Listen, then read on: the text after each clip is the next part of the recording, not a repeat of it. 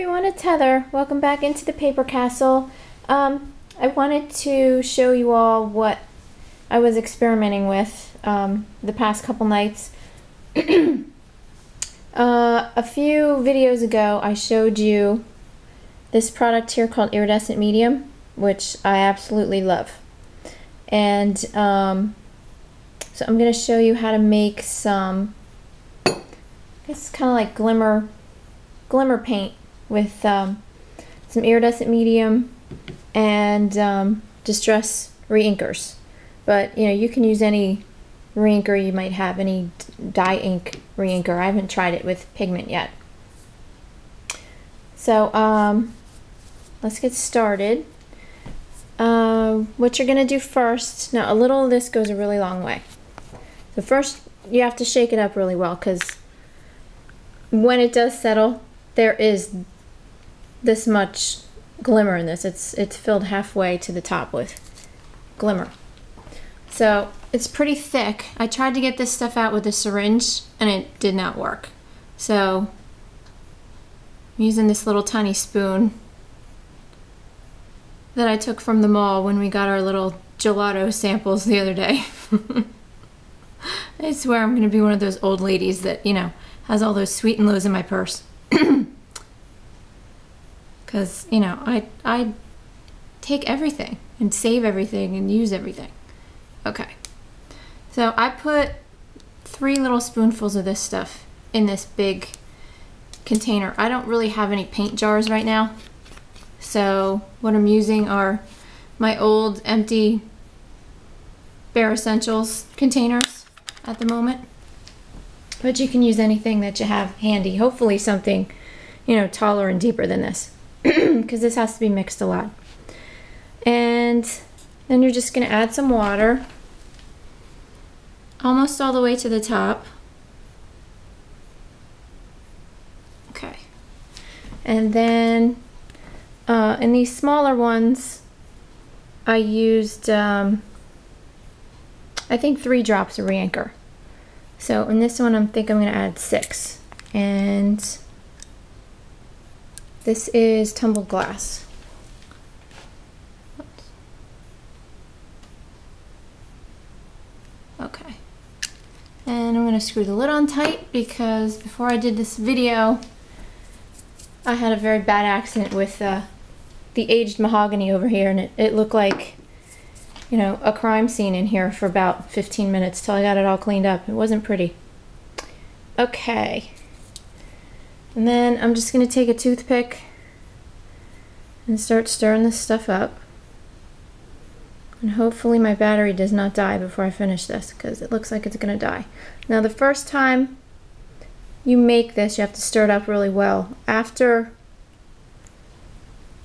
it's all stirred together, you don't have to stir it as much. But you do have to stir it every time you use it, because there's so much glimmer in this that it really settles kind of fast. Okay. And that's it. So let me get a piece of cardstock and a brush, and I'll just paint some on here for you. Now you can make this darker, lighter, whatever you want. This is kind of a light color, so it's probably not showing up very well. But I did some other samples to show you. But once it's dry, it's really, really pretty. I would probably add some more reinker to this, because it's really light. But let me show you the other examples and the other colors that I made. I only have 4 reinkers right now. I have tumbled glass, aged mahogany, worn lipstick, and stormy sky. So I painted some of this lace. It was just white. I painted it with the stormy sky, and I know it's not coming up on camera very well, but it is very glimmery in person. So that's one example. This is the worn lipstick on a piece of cardstock, and as you can see here, you can really see the glimmer. This is the stormy sky and the worn lipstick painted together. And then of course, because they blended, it kind of turned a little purple in the middle there. So that's good for backgrounds. I'm not real crazy about this one, but it's still good for backgrounds. I tried to stamp with it. The best thing to do, because this is so watery, is to use a more solid stamp. You know, fine detailed stamps aren't going to work. But because my basement right now is a mess with furniture moved all around because of the flood, I can't get to a whole bunch of stuff. But I did manage to get to this dragonfly stamp, which is fairly solid. So this is how this little guy came out on cardstock with the worn lipstick. And I kind of like the distressed way it came out. So then I tried the stamp again with the worn lipstick and the stormy sky, and kind of did, this is first generation, second generation, third generation stamping.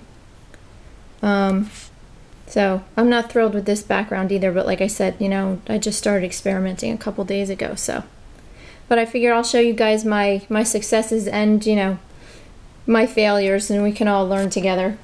But my very favorite one that I made was with the aged mahogany. I sprayed a piece of cardstock, crumpled it up, and then painted the aged mahogany on it. And I ended up with this.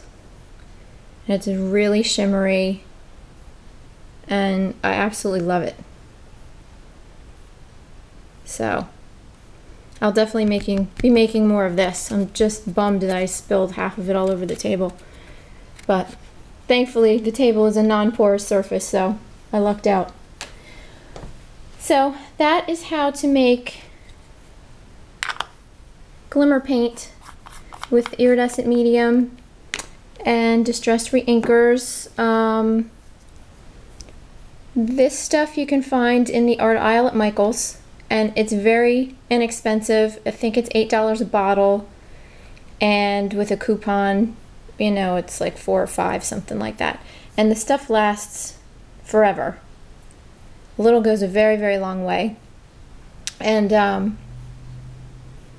you know, it's a lot easier or a lot more cost effective than Perfect Pearls, because I love my Perfect Pearls and I like making glimmer mist with them, but you have to use a fairly good amount, and then I'm using all my Perfect Pearls and, you know, I get upset.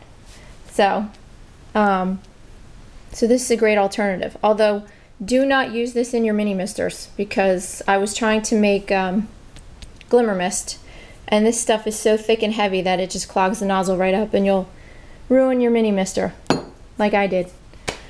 So I made paint instead. So I hope you all like that, and don't forget to enter my giveaway if you haven't already. It's still going until tomorrow, Friday the 8th at 12 noon Eastern time. You can still enter up until then, and then I will be picking a name. So I already have 90 comments already, so thank you guys so much, and good luck to everybody. And if you like this technique, or you have any comments about it or any suggestions, please leave me a comment, because I love reading all the things that you guys have to say. So thanks a lot, everyone, and I'll talk to you soon. Bye.